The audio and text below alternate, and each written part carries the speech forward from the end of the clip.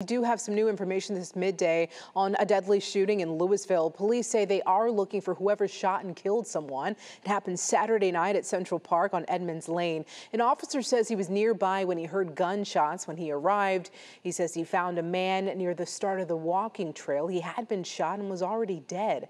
The officer says there was also a gun near the body. Police initially said they were looking for 2 suspects, but now say it was just one person.